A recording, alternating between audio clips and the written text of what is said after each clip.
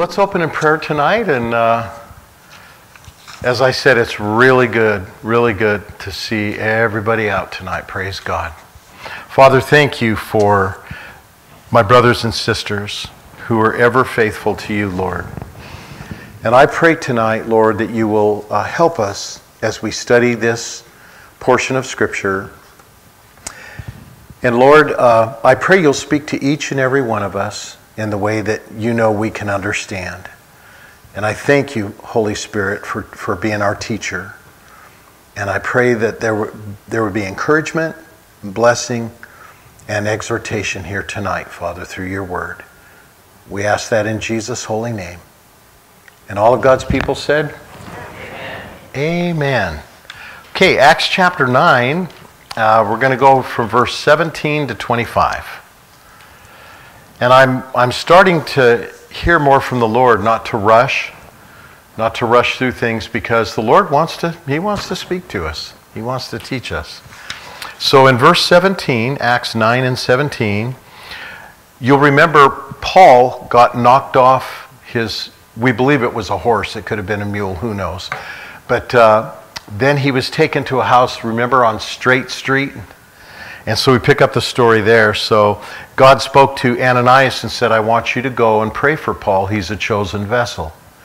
So Ananias went his way, verse 17, and he entered into the house and put his hands on him and said, Brother Saul, the Lord, even Jesus, that appeared unto you in the way as you were coming, has sent me to you, that you might receive your sight and be filled with the Holy Ghost. And immediately there fell from his eyes something that looked like scales, and he received sight and arose and was baptized. Wow. And when he had received food, he was strengthened. Then Saul was there with the disciples which were at Damascus for certain days, and straightway he preached Christ in the synagogues, that he is the Son of God. I know we're going to get into that, but is that not an amazing story? His eyes get opened, he received the Lord, and right away he's preaching. That's the Lord. Verse 21 says, Acts chapter 9 and verse 21, but all that heard him were amazed, and they said, isn't this the one who destroyed those who called on this name in Jerusalem? And now he's come here for that intent, that he might bring those bound or in chains to the chief priests. But Saul increased the more in strength and confounded the Jews who lived at Damascus, proving that this is the very Christ. And after that, many days were fulfilled, and the Jews took counsel to kill him. But their laying await was known by Saul, and they watched the gates day and night to kill him. Then the disciples took him by night and let him down by the wall in a basket. You know, Ecclesiastes says there's a time for peace and there's a time for war. And I think there's a time to fight and a time to be wise and take off. And Jesus did that in his ministry as well. He knew they were after him and he left. And this is a great story. So we're going to go back to verses 17 through 19, where God speaks to Ananias. And if you'll remember last week we studied, Ananias said, Lord, don't you know this is the person who was persecuting the church? So Ananias was told, just go. And you know, the point I wanted to make here is God moves through just one person's obedience. And I want to tell you a story. So, you know, everybody I think knows Big Louie that comes here. He comes here a lot. So how I met him was really quite amazing. Typically when I'm asked to do a funeral for a family that I'm not really friends with and barely know them, I usually just do the funeral and then let them have their family time. But the family asked me to go and join them at their banquet after the funeral. And I really felt compelled to go. And to make a very long story short, I sat next to Louis, got to know him, and then my friend of 45 years Ben, who's also coming to our church now, had been diligently looking for a place to live. They were going to sell the house he was renting, and he had nowhere to go, and he's got a lot of stuff. And God gave Louis a heart for Ben and moved him on his property and got him a big 45-foot storage container to put all of his things in and have like his own little garage. And so my point is this: when you're obedient to the Lord, God can use you to be somebody else's answer to prayer. And so I want to go through some scriptures here because obedience brings blessings. In Isaiah chapter 1, God talks about sacrifices that the people were making. And God said, I'm sick of your sacrifices. When you make many prayers, I'm going to hide my eyes from you. That's all in Isaiah chapter 1. God doesn't want sacrifices. He wants obedience. He wants us to obey him. So let's go ahead and look at John chapter 14. And we're just going to go through some scriptures on obedience.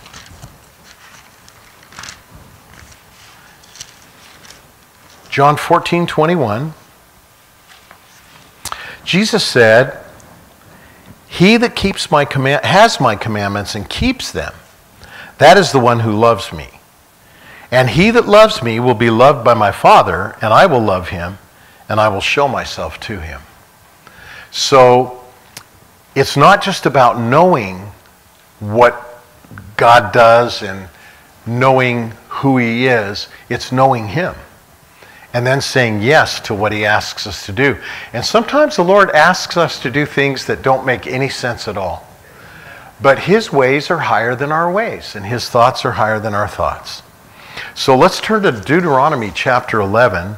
So that'd be the fifth book in your Old Testament. Genesis, Exodus, Leviticus, Numbers, and then Deuteronomy. Deuteronomy chapter 11. So the Lord really spoke to me as I was studying this just about obedience. Just to be obedient. And you know, sometimes obedience costs. Think about the 12 disciples. They all had families. They all had children. Actually, we'll talk about one. That's, no, it's not Andrew. Who was the tax collector? Matthew. Matthew had a job. He had a family and he had kids. He had a job. And his job was for the Roman government. So you mess up with the Roman government, you're not going to be living too long. And here's Matthew sitting at the seat of the customs where they paid taxes, and Jesus just walked up to him and said, follow me. So he followed. Now that's going to cost. I'm sure his wife said, where are you going? Who is this guy? When are you going to be back? He didn't come back for 3 years. So sometimes our obedience will cost other people something as well. Amen? So it just doesn't cost us, it costs others as well. But there's always a blessing involved. Deuteronomy 11, verse 26 through 28. Behold, God says, I set before you this day a blessing and a curse. A blessing if you obey the commandments of the Lord, which I command you, which I, your God, command you this day. And a curse if you will not obey the commandments of the Lord your God, but you turn aside out of the way which I command you this day to go after other gods which you have not known. I wonder if we really thought about the other gods that we have just in our country. And I'm not talking about Buddha statues or anything like that. I'm talking about physical things. You know, people go after money, they go after position and power and politics and all these other things instead of the Lord. And I know, you know, there's people, I'm sure, in Washington, D.C. that know Jesus. But I know of a congressman who was in Washington and didn't go back after his term was over because it's so much corruption. People are offering you condos in the Caymans and money in Switzerland and this and that and the other. And after a while, it just corrupts you. And Jesus said that first. He said, evil communication or bad company corrupts good manners. It's absolutely true. If you hang around with a thief, eventually you're going to end up stealing something. It's just the way it is. So God says, I set before you a blessing if you obey and a curse if you don't. And then in John chapter 15, so we back into the New Testament, in the book of John, the 15th chapter and the 10th verse. Does that make any sense, church? Amen. John 15 and verse 10. Jesus said, if you keep my commandments, you will abide in my love. In other words, you'll stay in perfect love if you obey God's commandments. You'll stay in perfect love. And what does 1 John say about perfect love? Perfect love casts out fear. Because fear has torment, and he that fears is not made perfect in love. But perfect love casts out fear. So if we obey God, so now here's what I'm trying to say. How many people turned tail and ran when they told them, shut it down? And you know, you think about all the things that have happened and all the businesses that have gone out of business. If people would have stood and said, no, this isn't right, were they going to arrest the whole country? There's not enough people to arrest the whole country. So it takes somebody to obey and somebody to say yes to God, and then blessings follow. So John 15:10, Jesus said, if you keep my commandments, you will abide in my love, even as I have kept my Father's commandments and abide in his love. So let's talk about just that right there. So God's commandments are to love him, not with half our heart, but with all of our heart, and all of our soul, and all of our strength. So I've talked to people that just say, I fell in love with this girl, I have to marry her. I can't be without her. I love her so much, I have to be with her. That's the kind of love God's talking about. That if it came to a choice between the Lord and Caesar, we would pick the Lord every time. Okay? So in John 15:10, he says, if you keep my commandments, you'll abide in my love. So if you don't, you won't abide in God's love. He loves you, but the love of God chases away fear. And if you're not walking in love, you're going to have fear. You're going to not obey the Lord. So there's so many things that have happened where people have had to learn, wait a minute, we ought to obey God rather than men. Especially when men command you to disobey God. That's crazy.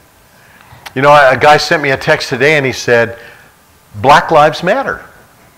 Except for the ones that are killing each other in Chicago and all the ones that are aborted. And I thought, you know, that's really thought-provoking. If black lives matter, every life matters. So babies matter in the womb. Every life matters. And in order to obey God, we have to love him with all of our heart, all of our mind, and all of our soul. And we have to love our neighbor as ourself. So 1 John is where I want to go now. 1 John chapter 3 and verse 22. Now whatsoever we ask, we will receive of him, because we keep his commandments. So here's something that I've developed in my life. When I have someone come up and say, hey, can you preach here, or can you do this service, or you can do that? If I'm available, I always say yes. And I've had people say, well, aren't you going to pray about it? Why should I pray about a commandment of God? God says, preach the word. He didn't say where or when, he just said do it. So when you're invited to keep the commandments of God, we need to keep them. We need to keep them.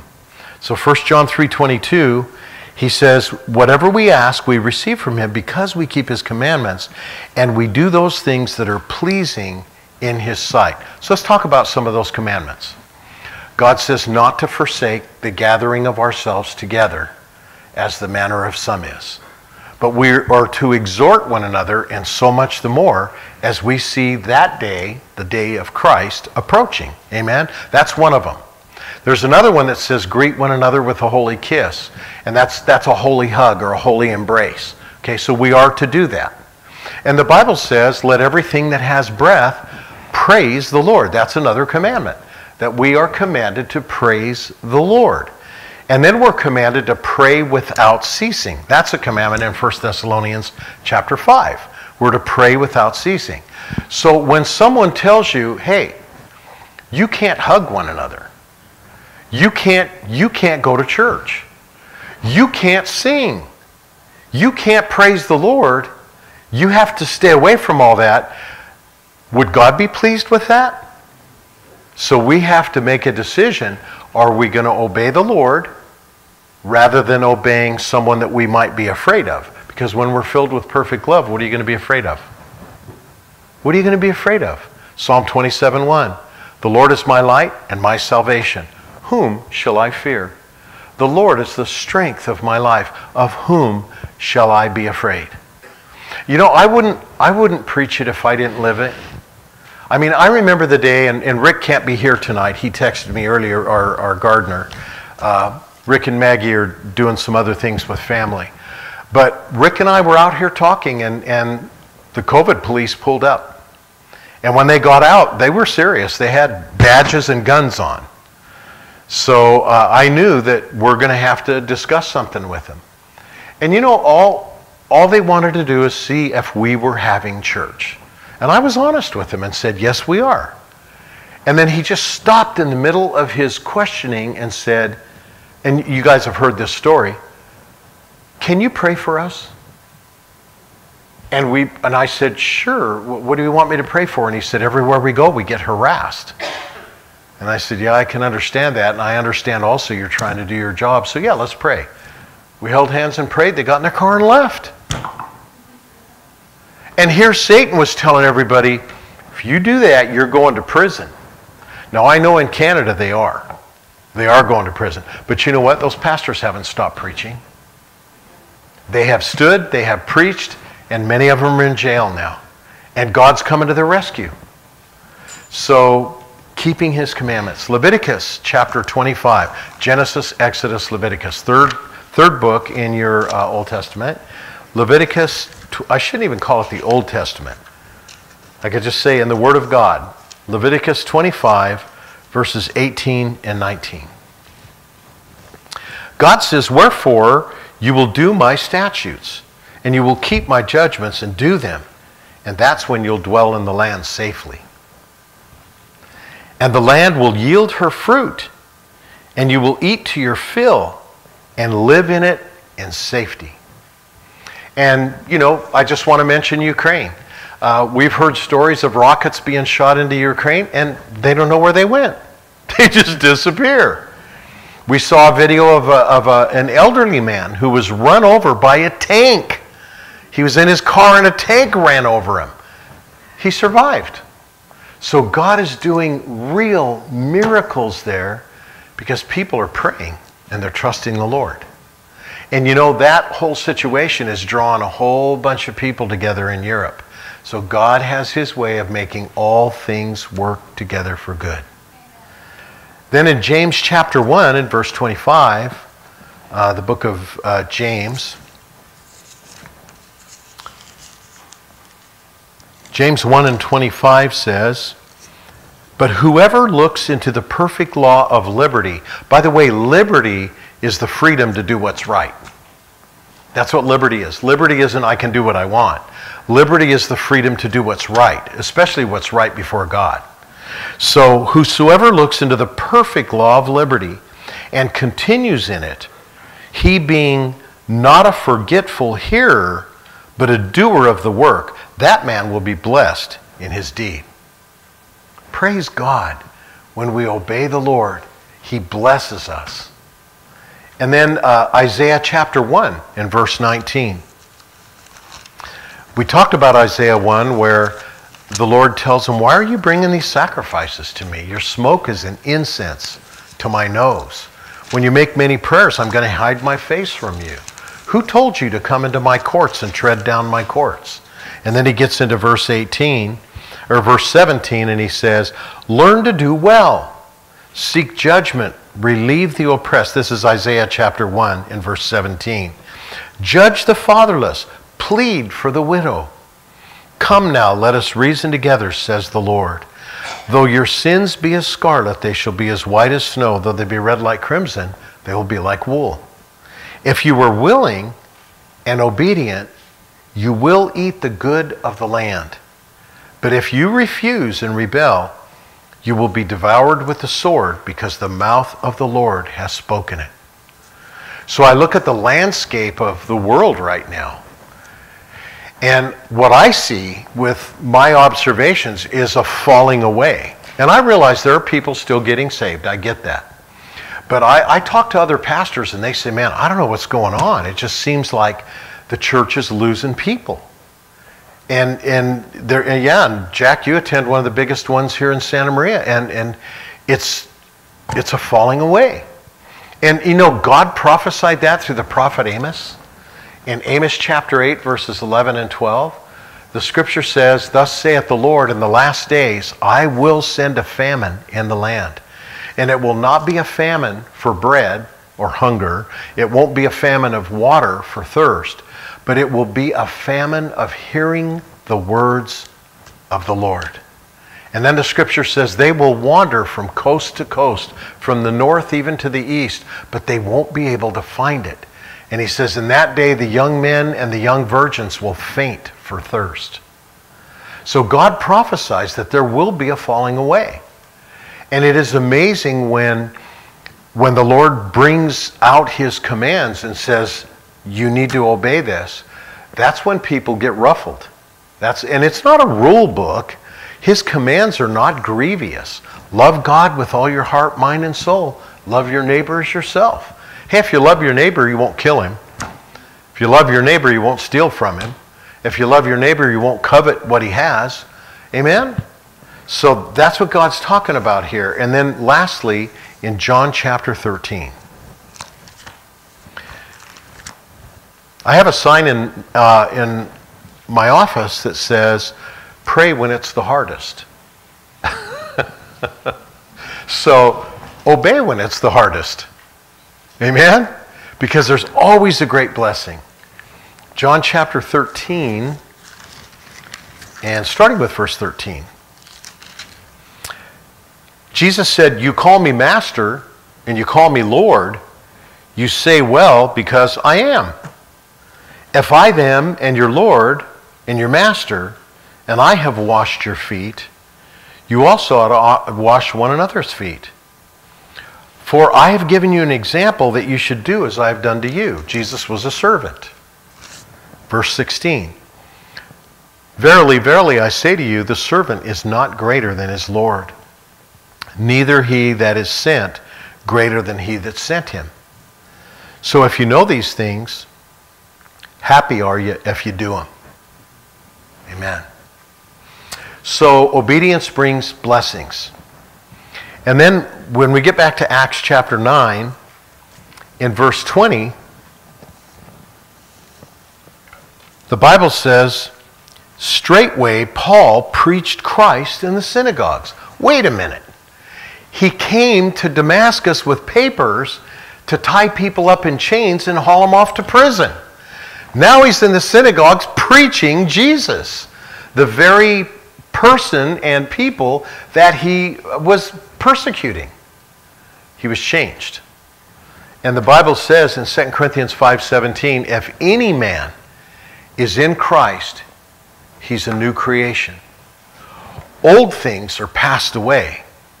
Behold, all things are become new. So when you read that in the Greek, and we've talked about this before, that's written in the present Greek continuous tense.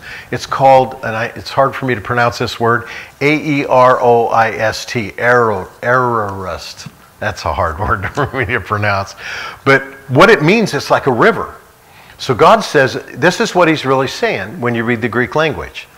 If anyone is in Christ, he's continually becoming a new creation. Old things are continually being passed out of his life, and new things are continually coming in. So I want to tell you a story. You haven't heard this one before. So when I pastored in Avila Beach, I had a good friend named Blackie, and Blackie used to be an outlaw biker out of San Francisco, but he got saved. And of course you remember Blackie, and you girls back there are smiling. I should say you ladies, you're not. I still see you at 9 years old. Anyway, so he said, hey, I want you to go to this Christian biker thing that we're having out in Wasna. And I said, well, who's going to be there? And he named this guy, and I'd heard that name before, that person had a pretty big church in Los Angeles, and they were attracting all kinds of motorcycle people and homeless people, and they were doing a good work from what I had heard. And so I went, and we're in this place where it's probably about half as big as this. It'd fit maybe 100 people, and we're waiting for these guys to show up from Los Angeles. And all of a sudden I hear like thunder coming up the road, and it was a dirt road. And these guys are riding 50 miles an hour on a dirt road. That's crazy. 20 maybe, but not 50. And they're coming up the road in this big cloud of dust, and as they're getting closer, I'm thinking they look like Hell's Angels. And they get off the bike, and I mean, they looked like outlaws.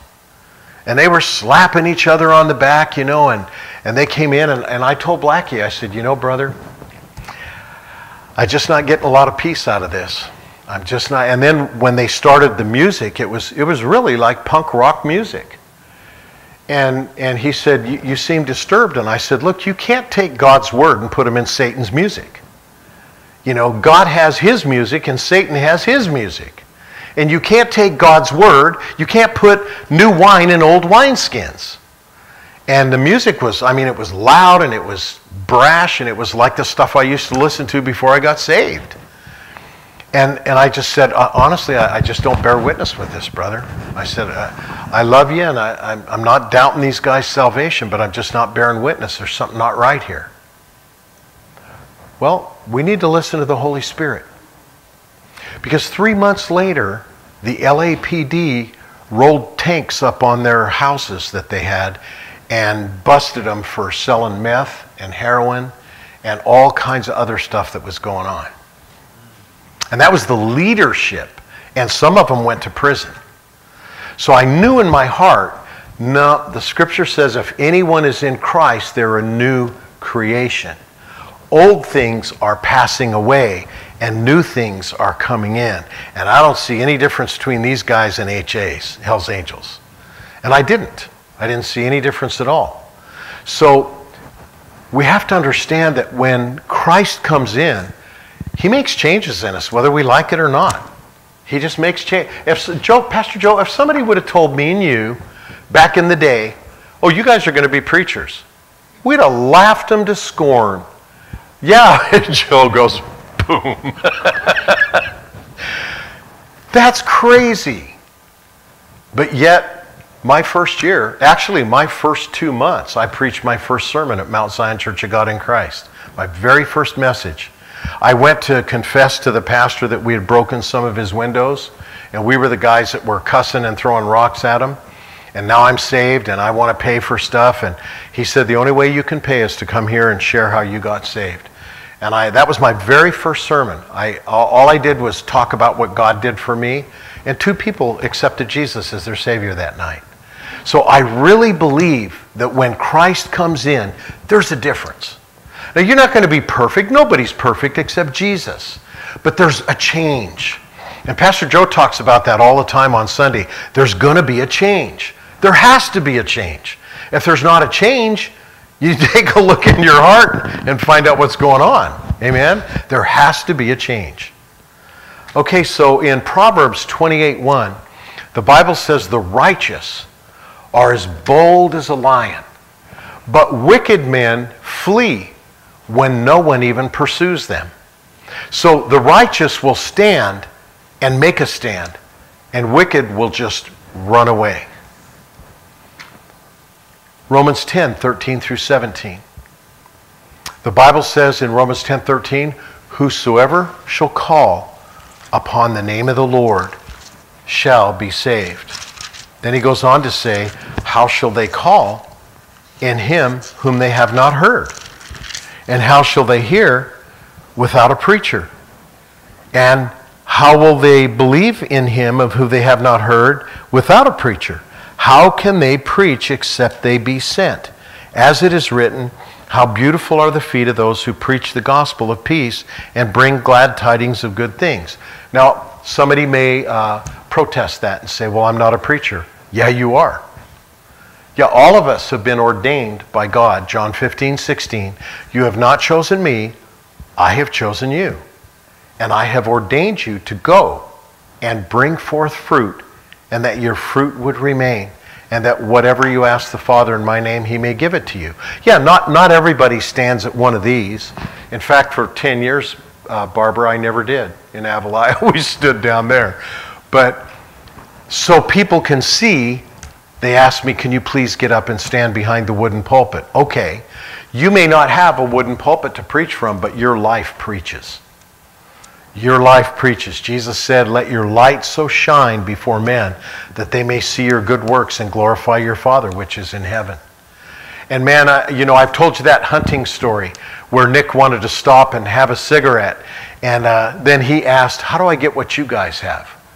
We said, what are you talking about? And he said, you guys are like brothers. You're so close. We hardly talked on the way over there. But he saw the light. He saw that there was the love of God there. And I've had people tell me when they come into this church, wow, there's so much love in this church. And I look around, sometimes I just stand over here and watch, and I see different people get up and greeting new people that have been here for the first time. And I've never taught that. But you're doing that because the love of God lives in you. And you're compelled to go and do that. Amen? Man, I'll tell you what, I am so blessed to be a servant to this church. I am so blessed that this body of Christ, you believers, I am so blessed. I hear horror stories from preachers that just say, man, they're stabbing me in the back everywhere I go, and I tell them, well, it's the only place they can stab you if you're in the lead. But I thank God. I thank God for the love in this church. And it's infectious, isn't it? It's absolutely infectious. So in Romans 10:15, how can they preach except they be sent? And then verse 16 says, they haven't all obeyed the gospel. Isaiah said, Lord, who has believed our report? Not everybody's going to receive it, but there are plenty who will. I'll stop right there and tell you another story. So Brother Blaine, who's now pastoring in Santa Ynez, he and I used to go knocking on doors. We went to a church over by the airport. It was called Vision of Hope, and we went there and we taught a class on discipleship, and then we said, okay, it's time to put our feet to our prayers. So now there were 48 or 50 people in our class, and we said, now Tuesday night we're going to meet, and we're going to go out and take all these cards that were turned in of visitors, and we're going to go visit them. We're going to knock on their door and meet them and greet them and find out, do you know Jesus, and pray for them and do all that. So we're out there and we knocked on the door of this sweetest little old lady. She opened up the door, and said, hi boys, how are you? And we said, we're fine. We're just in the neighborhood. A man next door visited our church, and we thought, well, we'll come next door and invite you to come as well. And she said, what church is it? And we told her, and she said, oh, and I think it was Blaine that said, can I ask you a question? And she said, sure. And he said, God forbid, we're all going to die. But if you were to die tonight, do you know where you'd spend eternity? Bam, she slammed that door on him. And then we went to another house where the guy come to the door and he had one of those T-shirts without the arms, and holding a beer, and he had a cigar in his hand. And he said, what do you need? And I think it was Blaine again that said, well, we're just here to pray for people. And the guy said, well, go ahead and pray then. And we ended up leading that guy to the Lord. And he's the one that should have slammed the door. So you never know who's going to receive the gospel. But God tells us to go and share it, And here's another story. You haven't heard this one either. Monday, I rode with 8 other guys, Louis was among them, to King City. And we went on all the back roads. So on the way back, we rode on Highway 25, which is Indian Valley Road. It's a real bumpy, back in the country road. Nobody even drives on it. And we pulled over just to kind of rest because we were getting jiggled quite a bit. And this 86-year-old guy who was born in Santa Maria, we found out all this when we were talking to him, drives up in one of those little four-wheeled motorcycle deer hunting rigs, whatever they're called. And he pulled up and he wouldn't quit talking to Reuben. He just kept talking to him and talking to him. So I went over and I said, "Who's your friend?" And he said, "I just met the guy." And his name was Roy. And we were talking to Roy, and then Reuben just said, "We need to pray for him." And so we prayed for him, shared the gospel with him, and God had us go on that whole trip for one guy. Just one guy. That's the only guy he brought across our path. That's what God will do. If you're just out living life, God will bring you somebody special that needs to hear about him. He really will. And you all know that anyway. So Ezekiel chapter 36, if you'll turn the book of Ezekiel. So if you get into Psalms, that's in the middle of your Bible, then just turn to your right, and you go past Proverbs, Ecclesiastes, and Song of Solomon. You'll get into Isaiah, and then go Jeremiah, Lamentations, Ezekiel. Or you can turn to page 1197. Ezekiel 36 and verse 24.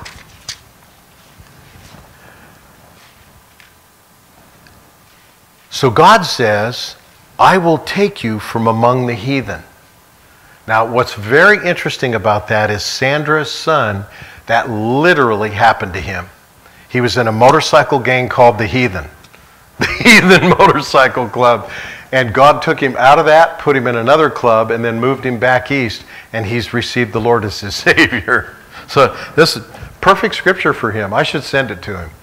"For I will take you from among the heathen, and I will gather you from all countries, and I will bring you into your own land." Obviously, it's a prophecy about Israel. But then he goes on to say, "Then I will sprinkle clean water upon you." Anybody know what the clean water is? The blood of Christ. "And you will be clean from all of your filthiness, and from all of your idols I will cleanse you." That is an amazing thing to me. I mean, I know what I've done in my life, past, present, and don't know what I'm going to do in the future, but God's covered it all. He covers it with his blood. And to me, that's amazing that the Lord can take guilty and say innocent. "I will put in you a new heart.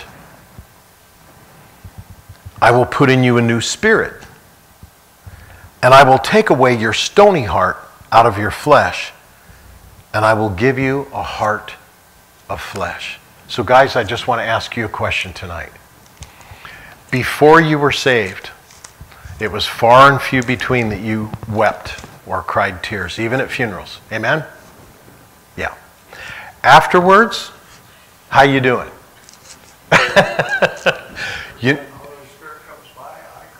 Amen. Jesus wept. John 11:35. Jesus wept. God literally took our stony heart out of us and gave us a heart of flesh. And my daughter makes fun of me because she calls me a little daffodil.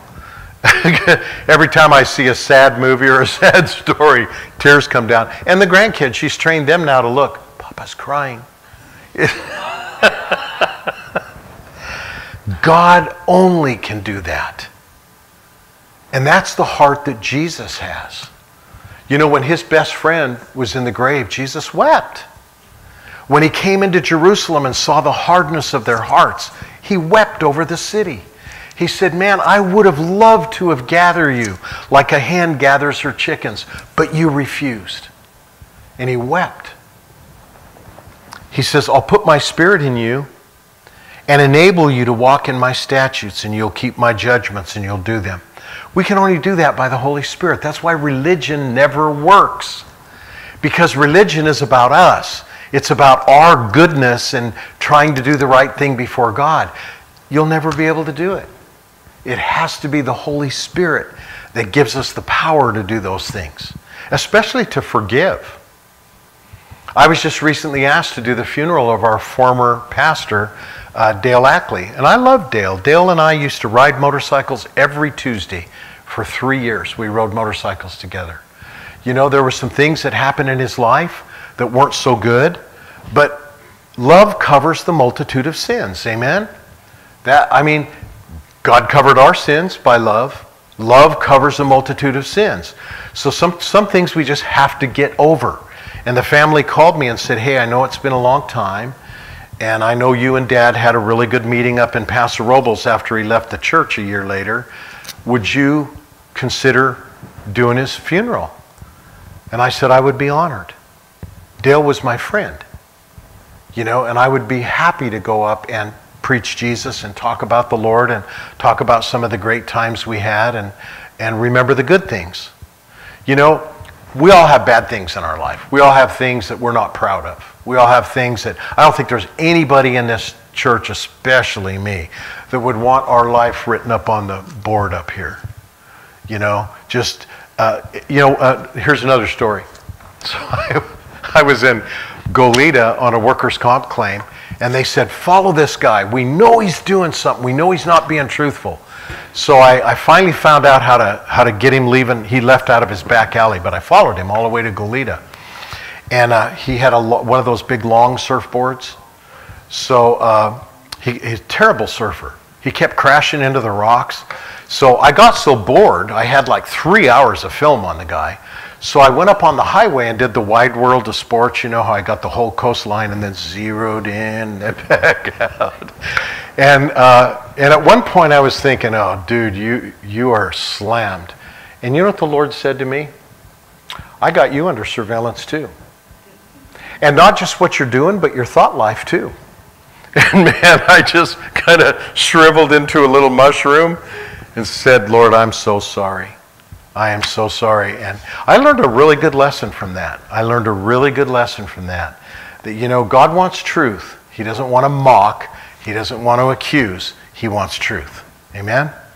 So, where are we at here? Ezekiel. He says, I'll put in a new heart, take out your stony heart, and put my spirit in you. And when I do that, you'll be able to follow my commands. Still a choice, though. God didn't say, you will do it. God said, I want you to do it if you love me. If you love me, keep my commandments. God isn't a taskmaster and he's not a dictator. He gives us the choice, yay or nay. Okay, Psalm 51. This psalm is a Psalm of David. I can remember this one because my phone number's in here, my old phone number. My old phone number was 5110. And it always reminded me of this scripture here. Psalm 51, starting with verse 6. The scripture says, behold, you desire truth in the inward parts. God wants the truth. We could say a lot of stuff, and we can do a lot of stuff. But God's looking in here. He is. 1 Corinthians chapter 3 says he's looking at our motives, not at our actions. He's looking at our motives. So he says, I desire truth in the inward parts, and in the hidden part thou shalt make me to know wisdom. So purge me with hyssop, and I will be clean. Wash me, and I will be whiter than snow. Make me to hear joy and gladness, so that the bones which you have broken may rejoice. Hide your face from my sins, and blot out all mine iniquities. I'd call that repentance. Amen? That's David repenting. That's David saying, hey, I'm fessing up. I've got iniquities. I've got sins. I need to be washed. I need to be clean. And then verse 10, he says, create in me a clean heart, O God. Renew a right spirit within me. You know what David was saying is I had a right spirit, but then somehow I got lifted up and went into sin, and now I need that spirit back. I need you to create that right spirit back in me. Don't cast me away from your presence. Don't take your Holy Spirit from me. Restore to me the joy of your salvation and uphold me with your free spirit. And that's when I'll teach transgressors your ways and sinners will be converted to you. It's really hard to convert sinners when you're not converted. It's kind of like trying to tell someone who's on drugs, if you've never been there and done that, it's really difficult to minister to them and let them know what to do. It's just, God uses everybody. John chapter 3, verses 1 through 7. God has this amazing conversation with this Jewish man named Nicodemus. And it's a real interesting story because Nicodemus was a ruler of the Jews and he was a man of the Pharisees. So he was one of, in the top rulers of Israel. And verse 2 says, John 3 verse 2, that same person, Nicodemus, came to Jesus at nighttime. I thought that was an interesting point there. He didn't come in the day where all of his buddies could see him. He came at night. And usually, especially in those days, at night people stayed home. Yeah, they didn't have street lights or any of that, so most people, when it got dark, they were at home. But Nicodemus came at night to Jesus and he said, Rabbi, we know that you are a teacher who's come from God. No man can do the miracles that you're doing except God be with him. And Jesus said to him, Jesus knew exactly why Nicodemus was coming to him. He didn't take that compliment, if you will. He just went right to the heart of why Nicodemus was there. He answered and said, truly, truly, I say to you, except a man be born again, he can't see the kingdom of God. Nicodemus was there saying, basically he wanted to know, how do we get to heaven? What way is there that we get to heaven? How do we do that? And Jesus said, you got to be born again. You have to be born again. Nicodemus said, I don't understand. How can a man be born when he is old? Can he go the second time into his mother's womb and be born? Well, that's just ridiculous. Jesus said, no. Verily, verily, I say to you, except a man be born of water and of the Spirit, he cannot enter into the kingdom of God. I want to park right there because people twist that scripture and make it into a cult. You have to be baptized or you can't be saved. Not true. He's talking about a fleshly birth and a spiritual birth. You have to be born first of a woman. And how are we born through a woman? Through water. When her water breaks, that's how we're born. And then we have to be born of the Spirit the same way. The Spirit of God has to break through our pride and our stubbornness and all of the things that we hold up against God. He has to break through all of that and make us born again. He explains that in verse 6. He says, that which is born of the flesh is flesh. When you're born through water, you're flesh. But that which is born of the Spirit is spirit. Marvel not that I said unto you, you must be born again. So in verse 20, I think that illustrates Saul got changed. God put in a new heart in him. He put in a new spirit. Do we always obey God? I don't. Just to be honest with you. There's times I know the Lord has said to me, don't do that, and I do it anyway. And I have the same problem Paul had in 1 Corinthians chapter 7, or Romans chapter 7, where he said, the things that I want to do, I end up not doing them. And the things that I don't want to do, I end up doing them. And he said, what a wretched man I am. Who is going to deliver me from this body of sin? He said, so now I've come to the understanding that with my flesh I serve the law of sin, and with my spirit I serve the law of God. And it's just the nature that we have. And we're never going to get rid of that until we get to heaven. But God can give us the ability we're never going to be in a place where we don't sin at all. There's people that preach that too, and here's the bottom line on that. 1 John chapter 1, verse 8, if any man says he has not sinned, he makes God a liar, and the truth isn't in him. And then 1 John 1:10, if he says he has not sinned, the word isn't in him. So verse 9 is right in the middle. If we confess our sins, God is faithful and just to forgive us of our sins and to cleanse us from all unrighteousness. And that's in 1 John chapter 1. So Saul becomes this changed man. And then in verses 21 and 22 of Acts chapter 9, those who heard Saul were amazed at the change in him. See, that's what God was teaching me in these scriptures. The head of the Salvation Army, I forget what his name was, but do you know what he told his people? He said, preach the gospel wherever you can, whenever you can, to anyone that you can. And if you need to use words, go ahead. So we're preaching all the time. And I've learned something from children, especially little grandchildren. They hear what you say, but they do what you do. It's so true. They see what you do more than they hear what you say. And it's so true. So people see what we do more than hear what we say. Amen. Those who heard Saul were amazed at the change in him. So let's take a look. Galatians chapter 1,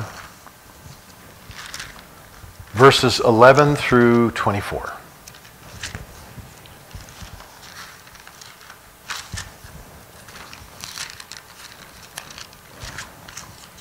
Galatians right after 2 Corinthians. Galatians 1:11. Paul speaks about his authority in the Lord. Because, I'm sure in the 12 disciples, remember they argued about who was going to be the top guys? And the other time they came back and said, you want us to send fire down and snuff those guys? So they were still men. They weren't filled with the Holy Spirit. They didn't have the power yet. Jesus told him in Acts 1:8, wait until you're endued with power from on high. Wait till the Holy Spirit comes on you. Then you'll get power to be witnesses to me. So I'm sure they probably thought, who's this guy? Who's he think he is? He's the guy that was beating up on Christians and having them dragged into prison. Now all of a sudden he's preaching to everybody? That's human nature. So in verse 11, Paul said, I certify you, brethren, that the gospel which was preached by me is not a man's gospel. It's not after man.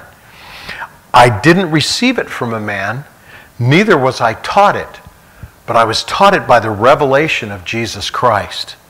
For you have heard of my conduct in the time past when I was in the Jews' religion, how beyond measure I persecuted the church of God. I wasted it. Wow. Verse 14. I profited in the Jews' religion above many of my own equals in my own nation. I was more exceedingly zealous of the traditions of my fathers. But when it pleased God, who separated me from my mother's womb and called me by his grace. Boy, there's a good one for Psalm 139. It's God that gives birth. I know he uses the woman to bring it through, but it's God that makes people alive. And they're alive the minute they're conceived. That's a baby. That's not a little piece of flesh that later becomes a baby. That is a baby right then. Verse 16. To reveal his son in me, that I might preach him among the heathen. So immediately I didn't go to people. I didn't go to flesh and blood. I didn't go and say, how do I do this? He said, neither did I go up to Jerusalem to those who were apostles. But I went into Arabia and returned again to Damascus. In other words, he went in the desert to spend time with God. I knew a preacher in New Cuyama. His name was Dick Huggart. And I did his funeral. He was 96 when he passed away. And he was telling me there were times that he went into I guess in New Cuyama there's these gullies that the river carves. He'd go into these gullies for 2 or 3 days and just seek God. Nobody would know where he was. He'd go in there and pray and seek God in these dry riverbed things in New Cuyama. And I heard testimony at his funeral from a couple of people who were still alive that heard him preach. And they said, man, when that guy preached, it was like the sword through the heart. So he had power with the Lord because he spent time with the Lord. So Paul says, I went to Arabia and I returned to Damascus. Then after 3 years, that's when I went up to Jerusalem to see Peter. And I stayed with him for 15 days. But the other apostles I didn't see, except James, who is the Lord's brother. Now the things which I write to you, I'm not lying. Verse 21, afterwards I came into the regions of Syria and Cilicia, and I was unknown by face to the churches of Judea which were in Christ. He walked in their church, they said, who's this? Who's this guy? They didn't know who he was. He said, but they heard only that I was the one who persecuted Christians in the time past, but now I'm preaching the faith which I once destroyed. Wow. I'm not proud of some of the things I said to Christians before I got saved. I mean, I cussed at them. There was some I mocked, made fun of. God will get you for that. I remember distinctly on the corner of Main and, no, not Main, Cook and Broadway. There's a Chase Bank there now. But there used to be a little motorcycle shop there called Stock or Not Motorcycles. Sonny Curto owned that shop. He was a friend of mine. And we were standing out in front. I think we were smoking a joint. And this woman walked up. She was very well dressed. She had a dress on and had a big Bible in her hand. And she had a speech impediment. And she began to talk to us about the Lord. And I mocked her. And Sonny grabbed me by the arm and he pulled me aside and he said, God, dude, don't you fear God? And I remember saying, there is no God. And Sonny was Catholic. He's a Sicilian. So he just walked away. He said, dude, you know, you're crazy. So I finally told this woman, yeah, you know what, I'll listen. Because everybody else kind of walked away. I said, I'll listen, but I'm going to go in the back and shoot some heroin first. Well, I've never shot heroin in my life, but I just did that for shock value. And I remember seeing her, tears coming down her face, and she turned around and walked away. And you can ask Debbie Stillwell this. The night I got baptized, Thelma was sitting right in the front row. Delma was her name. Sitting right in the front row. And when I was getting baptized, I looked, and it was that same lady I mocked who tried to witness to me. And I thought, you know what? I wonder what she was thinking. So afterwards, I went up and I said, do you remember me? And she just looked at me and she said, I prayed for you. And when you talk about, boom, out of the seat.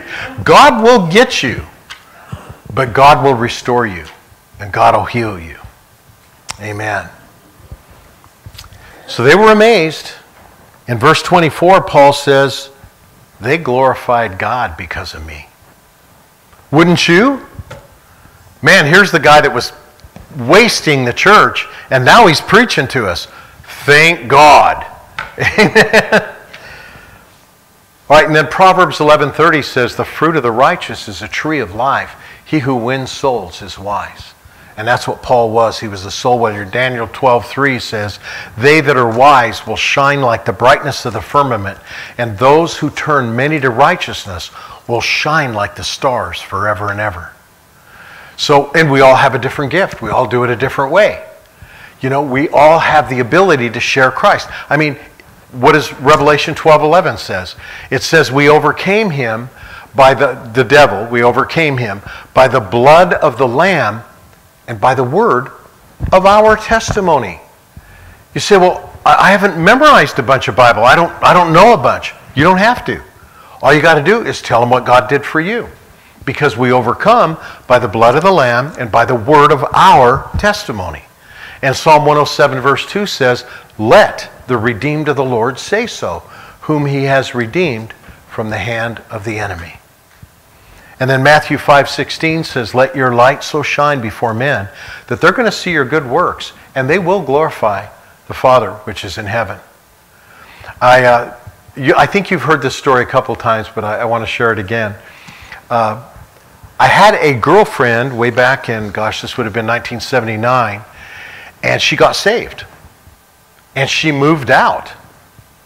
And she had a best friend that was a really strong Christian. And that girl told her, that guy is a demon. He's going to burn in hell. And my ex-girlfriend told me that. She said, I'm still going to pray for you, even though she said you were a demon. And I was like, whatever, go ahead and pray for me.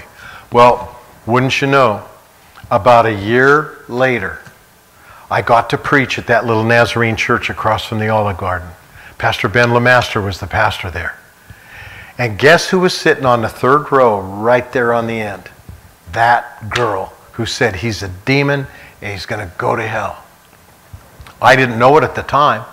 Man, I'm sharing my testimony and this girl is falling apart. I mean, just big alligator tears dropping down her.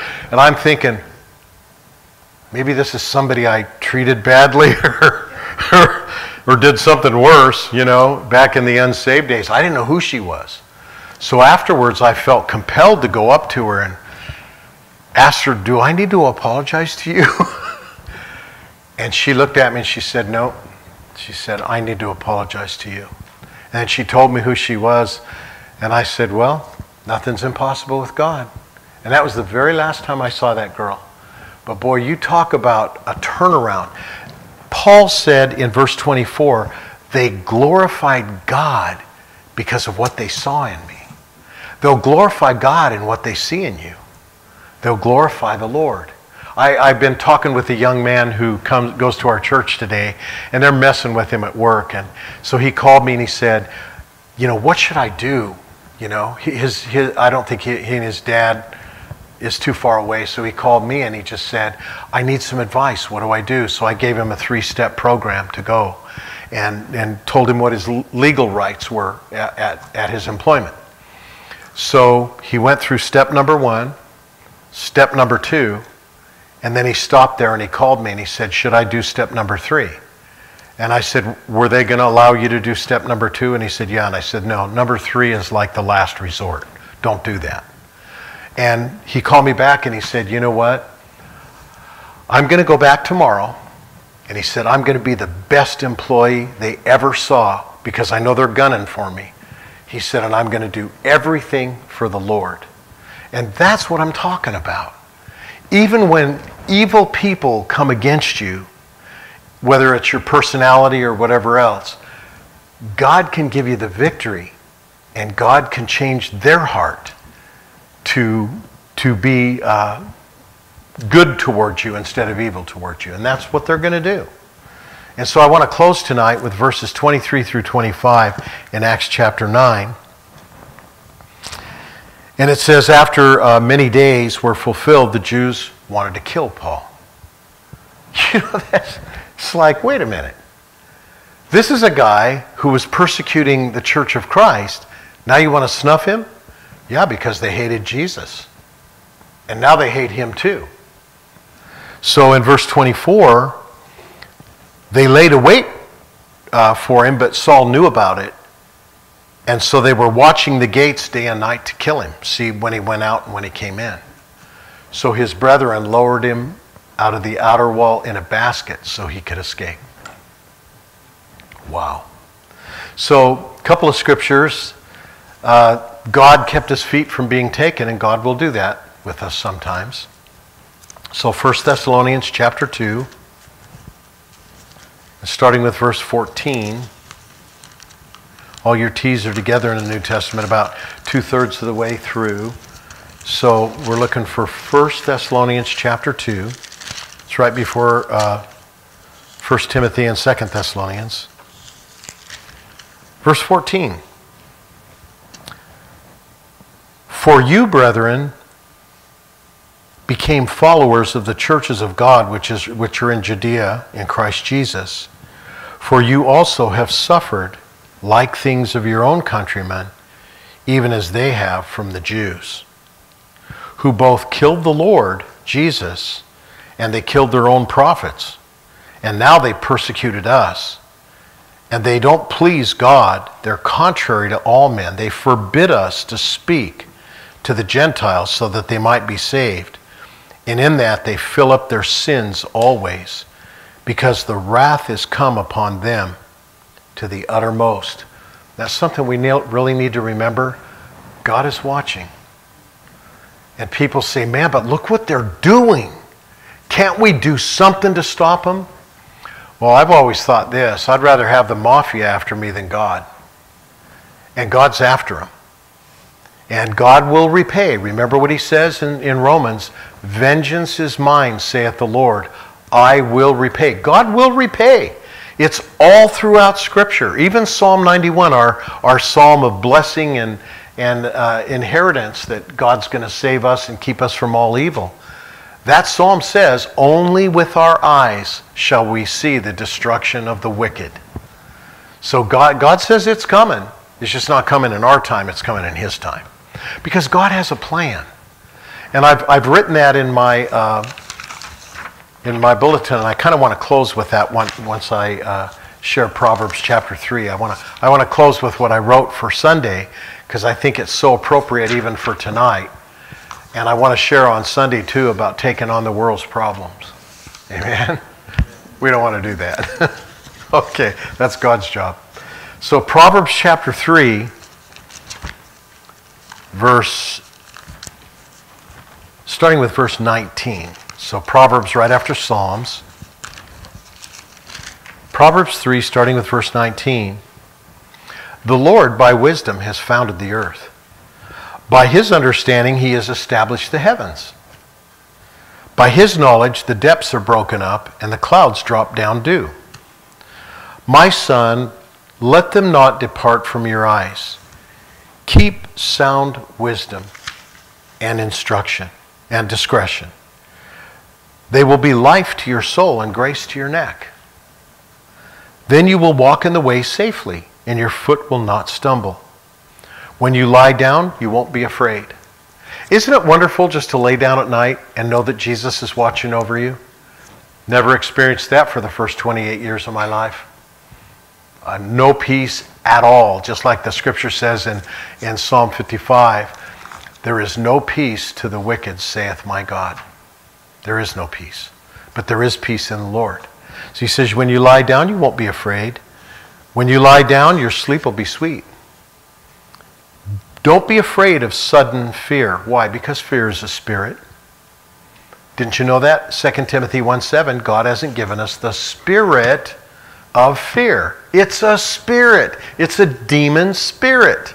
Fear. And it comes upon you suddenly. Spirits go fast. Flesh goes slow. We've talked about that before. If we had air conditioning and I turned it on tonight, it'd go something like this. It's starting to get a little cold in here. And pretty soon people go out to their car and get a coat. That's flesh. Flesh things happen slowly. You get angry and then into rage slowly. But the spirit, you're born again just like that. The spirit of fear comes on you just like that. You get bad news, you go to the doctor, you say, man, I've got this thing over here and I'm just wondering what's going on. And then the doctor says the crazy word to you that everybody hates, you have cancer. And boom, all of a sudden the spirit of fear just attacks you. So that's a spirit. And the scripture says here in Proverbs chapter 3, you will walk in the way safely and your foot will not stumble. And when you lie down, you'll not be afraid. You'll lie down and your sleep will be sweet. Don't be afraid of sudden fear. Don't be afraid of the desolation of the wicked when it comes. Because it's going to come, and it is coming now. For the Lord will be your confidence, and he will keep your foot from being taken. So I'd like to close with this, and we'll read it again on Sunday, but it's called Taking on the World's Problems. Have you ever met anyone who attempts to fix everyone they come across? Those folks live a life of constant stress and frustration. Sandra, you know this better than I do. I've met pastors that say, I hate church. People drive me crazy. Well, that's because you're carrying all of their issues. You're supposed to take them to God. You're supposed to take them and their issues to the Lord. That, we're kind of like a way shower. Just, oh no, this is the way right here. You just go to him. He'll take care of this. Man, if you take on people's burdens, you're going to go nuts. You need a psychiatrist. You can't do that. It's not what God calls us to do. God calls us to what? Point the way. Point the way. So there are 3 questions we have to answer when we're dealing with people's problems. Number 1, we ask, do I believe that God is faithful? Got to answer that one. Is God faithful? Number 2, do I believe the Holy Spirit is faithful to convict people of sin, righteousness, and judgment? Is God faithful to do that? So if folks aren't listening to me, do you think they're listening to the Holy Spirit? Because he's the one that's convicting of sin, righteousness, and judgment.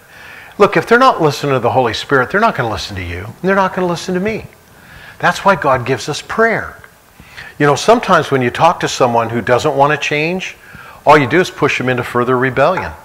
That's what happened to me before I got saved. I didn't want to hear it, so I just kept talking to them and went into further rebellion when they talked to me. So what do? Well, here's what Jesus said, come unto me. Matthew 11:28-30, come unto me, all ye that labor and are heavy laden. I will give you rest. Come and learn of me, for I am meek and lowly in heart. Take my yoke upon you. My yoke is easy and my burden is light. And 1 Peter 5:7 says, casting all of our care upon him, for he cares for you. And then Proverbs 3:5 says, trust in the Lord with all your heart, and lean not to your own understanding, but in all of your ways acknowledge him. He will direct your paths. And here's a fact. God has this amazing plan, and he's working it out right now. And we're looking from the outside in, and we can't figure out what kind of plan is this. Here's the plan. God says, I know the plans. He didn't say you know them. He said he knows them.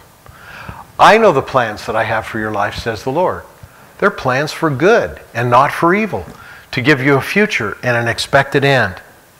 And then we can trust this, Ecclesiastes 3:11, and we'll close there. God will make everything beautiful in his time. Everything's going to be beautiful in his time. Not my time, not your time, his time. But he has set the world in the hearts of the sons of men, that's us, not to know the work that God is doing from the beginning even to the end. I quit asking. I don't ask why anymore. My favorite thing now is, Lord, now that I'm down here, is there anything else you want me to do? And he usually says, either be still and know that I'm God, or stand still and see the salvation of the Lord. Once in a while he'll say, yeah, I want you to pray for this person, or go and talk to this one. But you know what? I can't even change me. How am I going to change anybody else? So only God can change us.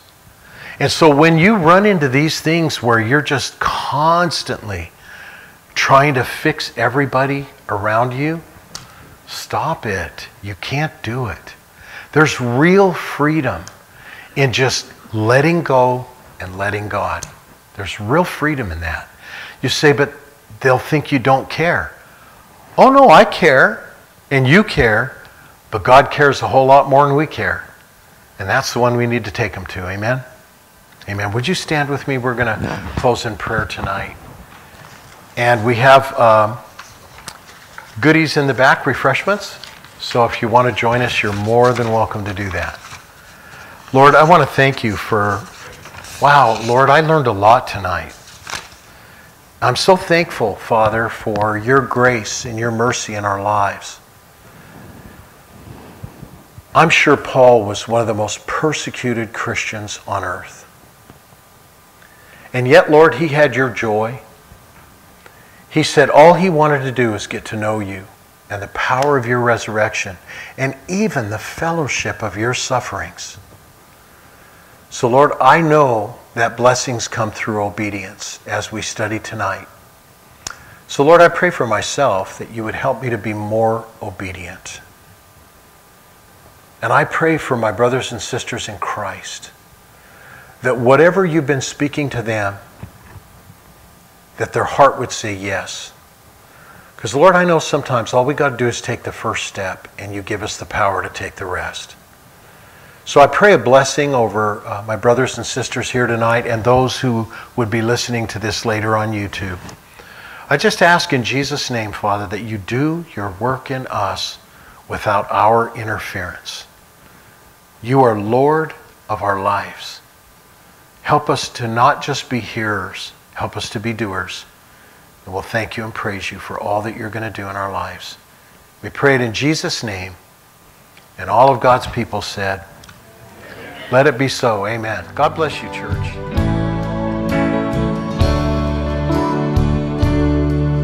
You